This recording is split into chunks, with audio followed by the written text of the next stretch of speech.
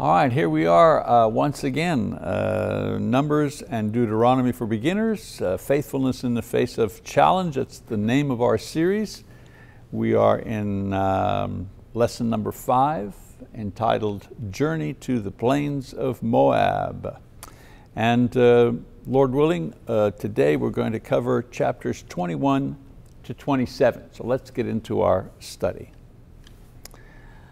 In the previous section of the book of Numbers, chapters 13 to 20, we studied the main arc of both Moses and Aaron's leadership time over the Jewish people.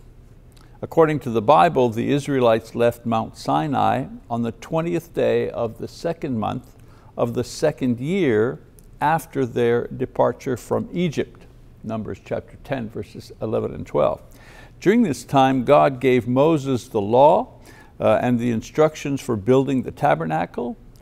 In addition to this, the people built the tabernacle complex and its furnishings in preparation for setting it up in the promised land, a journey that would have taken only a few months. They built the tabernacle. The idea was they built it there at Mount Sinai, and they were going to carry it into the promised land and set it up there. However, after sending out the spies to assess the land, and upon their return, the negative report of 10 of these men caused the people to rebel and threaten to return to Egypt. In response to this, God punished the people by causing them to remain in the wilderness 40 years, 1 year for each day that the spies had spent spying out the land. Near the end of this time, that generation, except the faithful spies Joshua and Caleb, died in the desert along with both Miriam and Aaron. Only Moses was left of that era's leadership. Now in Numbers chapter 20, he is told that he also will not enter the promised land with the people because he failed to follow God's instructions to speak to the rock in order to bring forth water for the Israelites at Meribah. Instead, Moses struck the rock twice with his staff. And as a result of this act of disobedience, God tells Moses and Aaron, and we jump ahead to Deuteronomy 32 for this passage, God says, "Because you did not trust in me enough to honor me as holy in the sight of the Israelites, you will not bring this community into the land I give them." And so God reminds Moses of this consequence, and he allows him to view the land from afar before his death. In the meantime, there is still one last leg of the journey to complete in order to reach the plains of Moab, which will serve as a kind of a staging area, if you wish, for the people's entry into the promised land. And this is where we pick up our story in Numbers chapter 21. Now in chapters 21 to 25 of the book of Numbers, we have a narration of a series of crucial events as the Israelites journey through the wilderness approaching the promised land.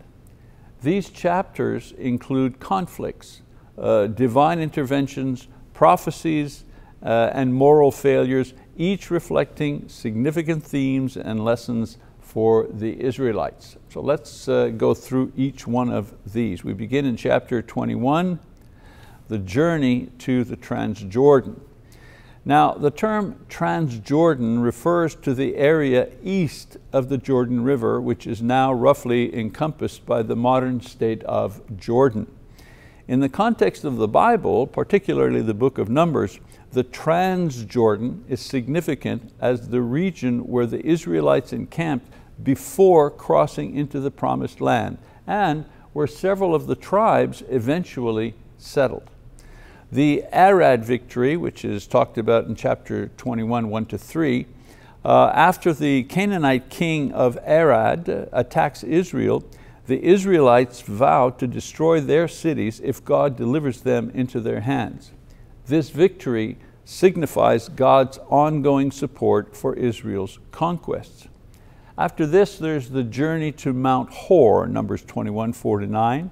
A familiar pattern here repeats itself. Right on the heels of their great victory in battle, largely powered by their trust in God to overcome their enemies, the Israelites begin to complain against God and Moses about the lack of food and water. In response, God sends venomous snakes among the people, and many are bitten and die. As a remedy, God instructs Moses to make a snake out of bronze and set it on a pole, and anyone who is bitten can look at it and live. Moses obeys, and those who look upon the bronze snake after being bitten are healed. Again, we read that in Numbers 21:4 tonight.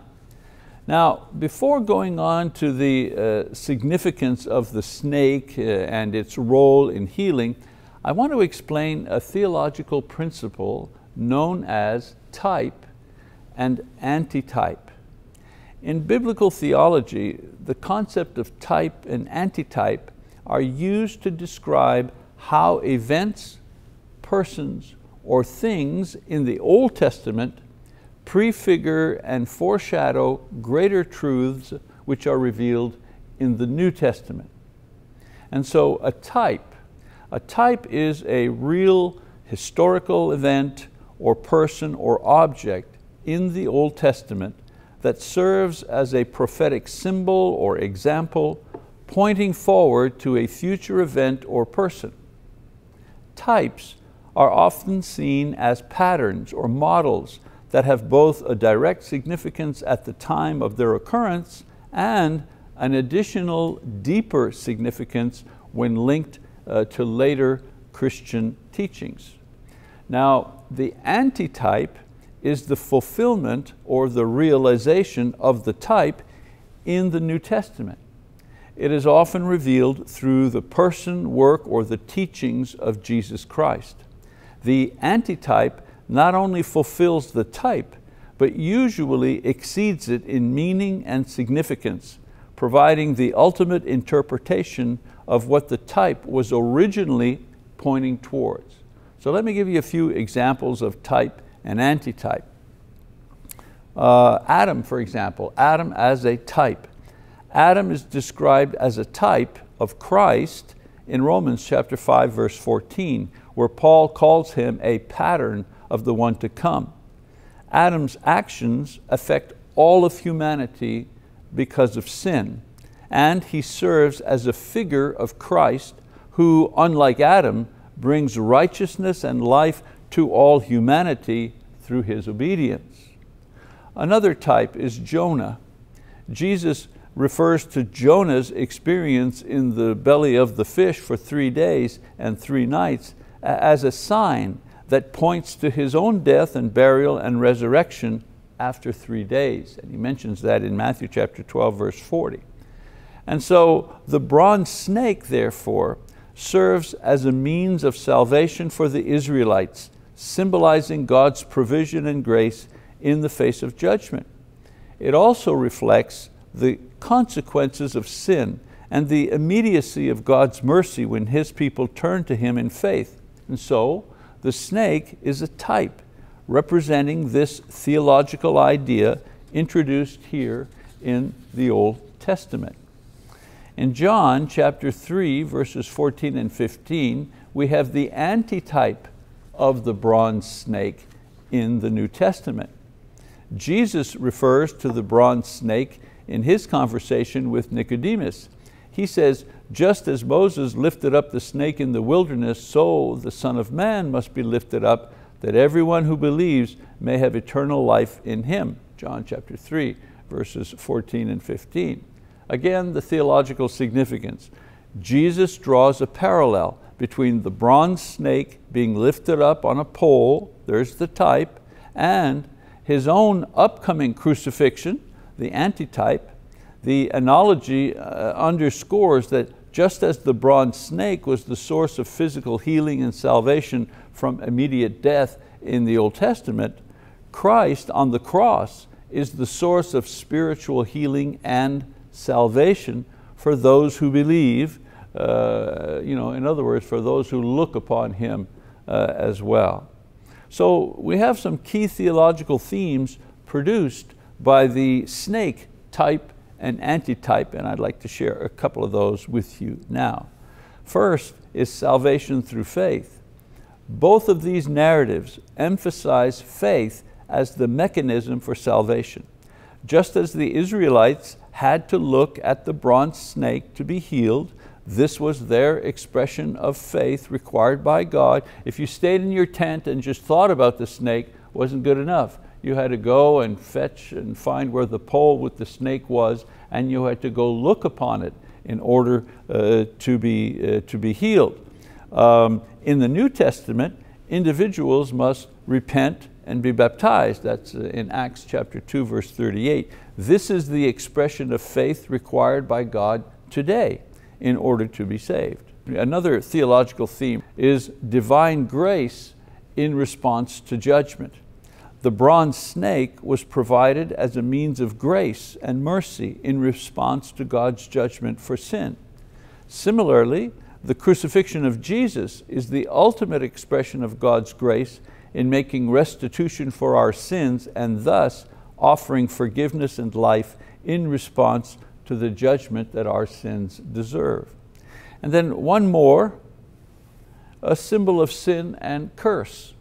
In the Bible, snakes are often symbols of sin and evil, Genesis chapter 3. And being lifted on a pole or a tree was a sign of being cursed. We read about that in Deuteronomy chapter 21. Christ's crucifixion, where He is metaphorically lifted up as sin itself and as bearing a curse, fulfills this symbolism, taking upon Himself the curse of sin to provide healing and salvation to all who believe. It's like how an antidote works to heal a poisonous infection. You take some of the poison and you make an antidote. Jesus took on the sins, the curse, and provided healing for those who believe in Him. Typology enriches biblical interpretation by linking Old Testament with the New Testament, demonstrating the unified plan of God across all the scriptures. It helps believers understand how historical events and laws from the Old Testament find their ultimate meaning in Christ revealed in the New Testament. All right, well, let's get back to our chronology of events now that we've taken a bit of a side road to explain type and antitype. Next event is the Song of the Well and the conquests over the Amorites, chapter 21, verses 10 to 20. So Israel sings a song celebrating the well that was provided by God, and they conquer territories from the Amorite kings Sihon and Og.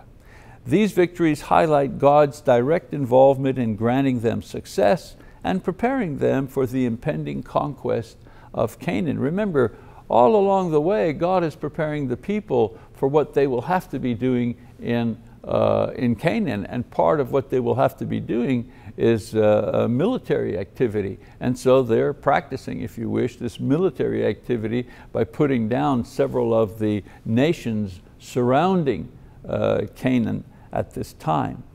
And so the Israelites now control the land east of the Jordan River, from which they could prepare to conquer and settle the land on the western side of the Jordan River, known as Canaan, as we see here on the map. In chapters 22 and 24, we have an interesting story or account about Balaam, a prophet. It begins with Balak, the king's invitation to Balaam in chapter 22, verses 1 to 21. Balak, who was the king of Moab, another nation, summons Balaam, a prophet, to come and curse Israel because of his fear that this large number of people will overrun the land. Balaam's journey is marked by an angelic intervention that his donkey perceives, teaching about God's control over all the nations and the protection of His own people. This is where Balaam's donkey answers the prophet when being questioned by him. Numbers 22:22 to 24:25, we have the story of Balaam's prophecies. Despite his initial intentions and encouragement by the king to curse the Israelites, in the end, Balaam blesses Israel multiple times instead, proclaiming their prosperity as well as their dominance. These blessings reinforce the divine favor upon Israel and God's plan for their future. While specific details about Balak's death or further actions are not detailed directly after the events of Numbers chapters 22 to 24, his name reappears as part of Israel's history in retrospective references later on, warning against similar enmity towards Israel, where Balak's interactions with Balaam are recalled as a reminder of God's protection over Israel. We move on to chapter 25, another event, and that's at Peor, the council against Israel. Despite his prophetic proclamation in favor of Israel during his oracles, Balaam later played a role in leading Israel into sin. He is mentioned as having advised the Midianites on how to corrupt Israel by leading them into idolatry and immorality with Moabite women.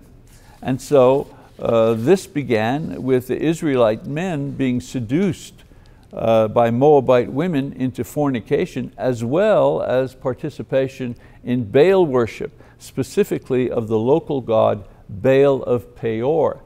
Baal was a kind of a universal god, universal pagan god, and every city had a version of this god, every city and every region. So in Peor there was Baal of Peor.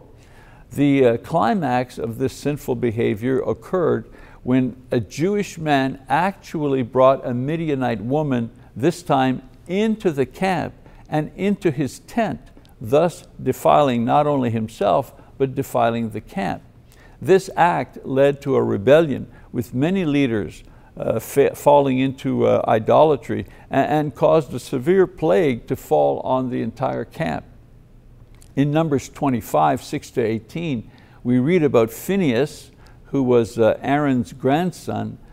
He ends the plague by killing the couple themselves. You know, the Jewish man and the Midianite woman, he drives a spear through them.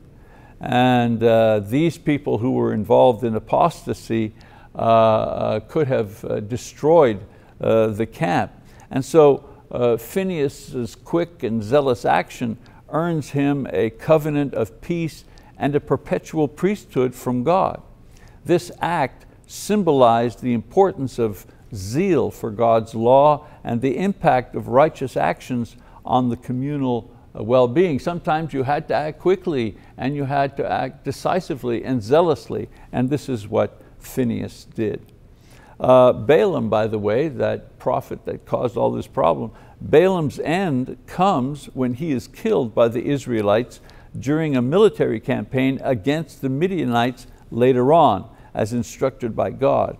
His death is mentioned explicitly in a little further down in Numbers 31 verse 8. It says, "They killed the king of Midian along with the rest of their slain, Elvi, Rechem, Zur, Hur, Reba, and 5 kings of Midian. They also killed Balaam, the son of Beor, with the sword." And so these events have particular significance that I'd like to share for you. First of all, it prepared the people for conquest. The military victories and the divine interventions in these chapters serve to prepare and to reassure the Israelites of their ability to conquer the land that is promised to them with God's direct support and guidance. Remember, these people were in slavery for 400 years. They wandered into the desert following Moses, but they had no military training, they had no organization, they had no law, no governors, nothing. And so God is training and preparing them as they interact with the nations around them while they're going through the wilderness. Also, there are spiritual and moral lessons that they learn along the way. The events involving the bronze snake, for example, and Balaam's blessings highlight the themes of salvation, divine protection, and the fulfillment of God's promises. These narratives strengthen the Israelites' trust in God's plans and their spiritual identity. They're saying to themselves, there really is a God. He really is taking care of us because they see plainly His intervention in their lives. And perhaps one more, the consequences of disobedience. The incident at Peor illustrates the severe consequences of straying from God's commandments, emphasizing the importance of maintaining purity and devotion amidst external influences, which is nothing different than we have to deal with today as well. And so the following chapters 26 and 27 of the book of Numbers document significant transitional events as the Israelites prepare for their entry into the promised land. And so these chapters 26 and 27 focus on a new census, inheritance laws, and the transition of leadership from Moses to Joshua. So here's an orderly explanation of each event along with passage references and their significance. So we begin in chapter 6 with the second census. And so in chapter 26, God commands Moses and Eleazar to take a census of the whole Israelite community by their clans. All men 20 years old or older who can serve in the army.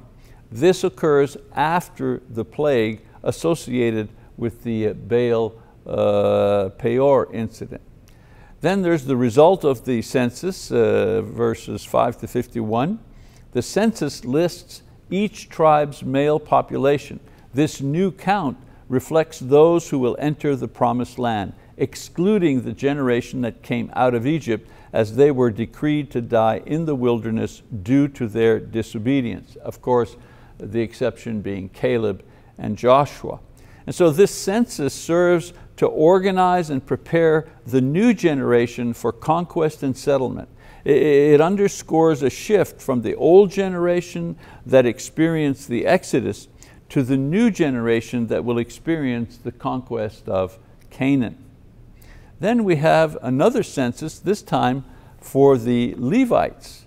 In Numbers 26, 57 to 62, the Levites are counted from a month old and above, highlighting their distinctive role and duties separate from military service. While the land is to be distributed to the tribes according to the census numbers, the Levites are not to receive a territorial inheritance. Their inheritance, if you remember well, is the Lord Himself and the offerings that are given to the Lord. The Levites take a tithe. 10% of all the offerings go to the Levites. And as we learned in past lessons, the Levites would then take 10% of what they received and pass it along to the priests for their own particular support. And so the arrangement reinforces the Levites' special status and duties in the religious life of Israel, focusing on spiritual service over territorial governance. In chapter 27, we have some information about inheritance laws and the transition of the leadership. In chapters 27, 1 to 11, we learn of the daughters of Zelophehad who petitioned to inherit their father's land as he had no sons. God instructs Moses to grant them their inheritance, setting a precedent for inheritance rights for daughters in the absence of sons. This adjustment in the law promoted justice and equity in Israelite society. And what it did was it ensured that family legacies and property would remain with that family even in the absence of male heirs. There's also a succession of leadership. Numbers 27, 12 to 23. God tells Moses that he will not enter the promised land, and He instructs him to appoint Joshua as his successor. And so Moses obeys. He lays hands on Joshua before Eleazar the priest and the community, conferring authority on Joshua. This transition of leadership is critical for maintaining continuity and stability. Joshua's appointment underlines the importance of godly leadership and the need for public endorsement and divine appointment of leadership transitions. Joshua did not appoint himself as a leader. He didn't say, well, I've been here for the longest time, I've been an apprentice to Moses, it's only natural that I take over. In Israelite society, no one appointed themselves as priests or anything like that. God did that. In the church, it's the same thing. No one appoints themselves as an elder or a deacon. Those individuals are appointed by the church. So these chapters are pivotal as they deal with reorganization and the preparation of the Israelite community for life in Canaan, which is going to be very different from the life that they've known in the wilderness. For example, military victories. The military success in chapter 21 demonstrate God's support for Israel, and they signify their growing readiness as a conquering nation, a key aspect of their identity. They will fight many, many wars in the future. Also, it demonstrates divine protection and guidance. The narrative about the bronze snake, for example, and Balaam underscore God's protective guidance and His plans for Israel's blessing, reinforcing their special status as His chosen people. They weren't just His chosen people like on paper. They were His chosen people in fact, day after day. He provided for them, He protected them, He helped them when they failed, He forgave them when they made mistakes and when they sinned. And also there were moral and spiritual testing that was taking place while they were in the wilderness. The incident at Peor, for example, represents a critical test of Israel's loyalty to Yahweh, illustrating the constant threat of apostasy and the need for vigilance in maintaining covenant relationship and faithfulness. There was also preparatory actions. The census, for example, prepares the nation for military and civic action in the conquest and the settlement of the promised land. Once they're in the promised land, they have to govern the land, they have to separate, they have to have relationships between the various tribes, and so they're being trained for that. Also, legal and social foundations are being laid, establishing inheritance laws, including those for women. This helped in laying down a more equitable social structure. And then, of course, leadership continuity, ensuring a smooth leadership transition from Moses to Joshua helps in maintaining morale and direction as the Israelites stand on the brink of fulfilling the promise of entering the promised land. And so each event in these chapters teaches lessons about God's protection, the consequences of disobedience, and the importance of remaining faithful to divine commands. They collectively mold the character and destiny of the Israelites as they prepare to enter the promised land. And in addition to this, they collectively emphasize readiness, military, legally, and leadership-wise. They had to be ready for the significant changes awaiting the Israelites as they transitioned from being wanderers to being settlers. Okay, so there's the information on several of these chapters. As always, a couple of lessons that we can draw for our own benefit today from the experience of the Israelites. One of these is that depending on God's provision and protection should always be our first priority. For example, in Numbers 21, when the Israelites faced the venomous snakes as the result of their complaints and lack of faith, God provided a means of healing through the bronze snake lifted by Moses. This event emphasizes reliance on God's provision even in punishment or correction. The lesson for us is the importance of looking to God for sustenance, for healing, for protection first, especially in times of distress and dissatisfaction with life circumstances. You know, it's not faith if our attitude is, well, we might as well pray, it can't hurt. You know, that's not true faith. My point here is that going to God for help first should be our natural go-to move when things get tough. When things get difficult, going to God in prayer first should be natural, it should be instinctive. And this is one of the lessons that we learn here from their experience.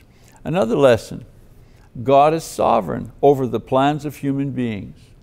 In Numbers 22 to 24, Balaam's intent to curse Israel is overridden by God, who turns the intended curse into blessings. Despite Balak, the king, beside his persistent attempts to harm Israel through curses, God's protective hand over His people changes curses into blessings. Again, where's the lesson for us in this? Well, this narrative underscores the sovereignty of God over all human plans and intentions. It encourages Christians to trust in God's overarching plans for their lives, even when we don't quite understand, and especially when we don't understand. You see, with God, all things are possible. However, not everything comes with an explanation. You know, that's why and that's how we walk by faith. We don't always have an explanation for everything. This is why our life is built on faith and not simply on understanding all of the details. And then one more lesson, compromise is dangerous. The dangers of compromise and the need for moral integrity. In Numbers 25, the Israelites engage in idolatry and sexual immorality with the Moabite women, leading to God's severe punishment.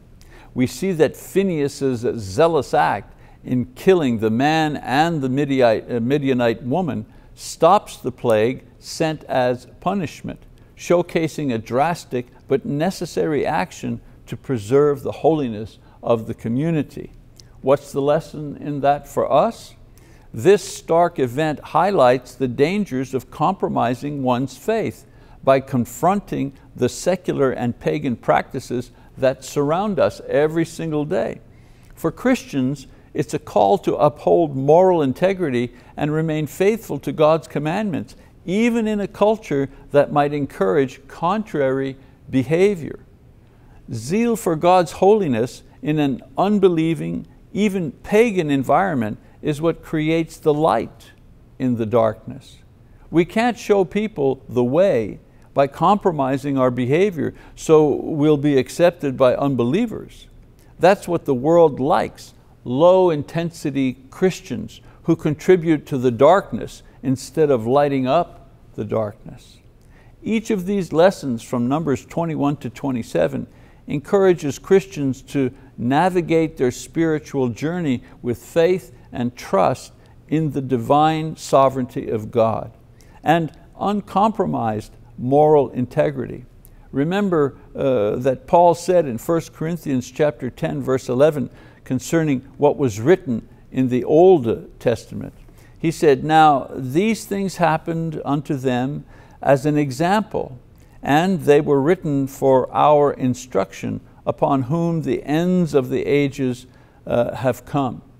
And so Paul confirms that everything we see in the Old Testament certainly happened to the Jews to teach them, you know, in real time, but they were also written as an example for us to follow in our Christian lives, in our generation and every generation in the future until Jesus returns. Okay, so that's the end of our class for today. I give you our assignment, as always. Now that we've reviewed in detail some of the events that have taken place in 21 to 27, I encourage you to reread those chapters to get all that information into context, and then go ahead and read Numbers 28, chapters 28 to 36 in preparation for our next lesson. Thank you for your attention. We'll see you next time if the Lord is willing.